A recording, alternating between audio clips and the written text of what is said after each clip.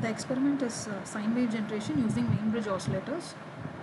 We are going to design a Wien bridge oscillator using op-amp IC741.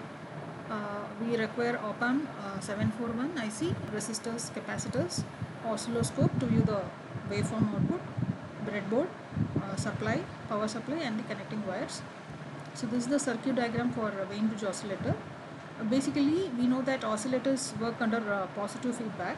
So the output of the op-amp at the 6th pin is given as input to the positive terminal, and this is the feedback network. Through the feedback network we are giving the output signal fed through the feedback network to the positive of the op-amp, and the design values of resistance and the capacitance are chosen based on the oscillation frequency. So here we are designing for a frequency of 965 Hertz. So based on that the capacitor value is around 0.05 microfarad and the resistor value chosen is 3.3 kilo ohms. So this is the design. Choose a capacitor of 0.05 microfarad, and based on the frequency of oscillation f0 equal to 1 by 2 pi RC, we are calculating the resistor value R, which is 3.3 kilo ohms. This is the feedback network. The inverting terminal of the op-amp, here the input resistance value is chosen as 12 kilo ohms, and based on the gain of the amplifier, the feedback resistance is twice of R1, which is 24 kilo ohms. So here the oscillator circuit, the output is observed at the 6th pin. So here directly we are going to observe the sine wave at the output 6th pin. So this is the design specification.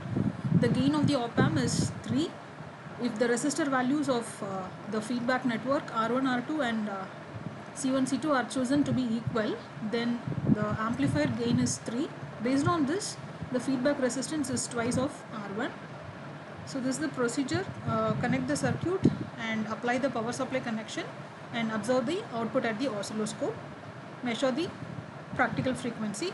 The theoretical frequency is designed to be 965 Hertz, and after we measure the time period we can calculate the frequency of the output signal, and amplitude also can be noted. So this is the general description of the waveform generator, that is Wien bridge oscillator. So let us look at the simulation. So this is the circuit diagram which is already connected. So we have placed the IC741 op-amp, and we have connected 7th pin to the positive VCC plus 12 and 4th pin to the minus 12, and 6th pin is the output which is fed through the feedback circuit RC, and this is the series RC connection and parallel RC connection.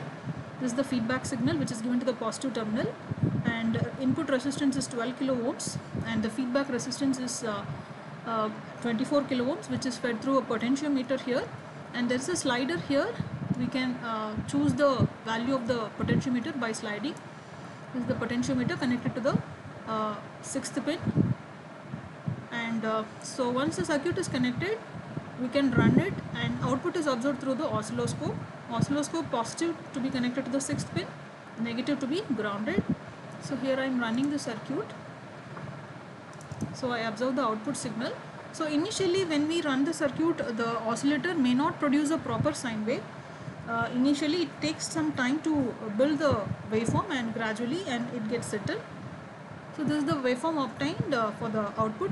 So we can measure the waveform amplitude and the time period by passing it, and use the cursor and place it at the peak of the waveform. So we can note down the, this is, I have connected to channel B. I am using cursor 2, so I can measure at T2. This is my peak amplitude, which is 11.1 volt, and when I want to connect calculate the time period, I can use two cursors, place it at two peaks, measure the time difference, which is nearly 1.061 milliseconds. So when we calculate the inverse of this time period, we can calculate the frequency, which is close to the theoretical frequency, which is around 965 Hertz.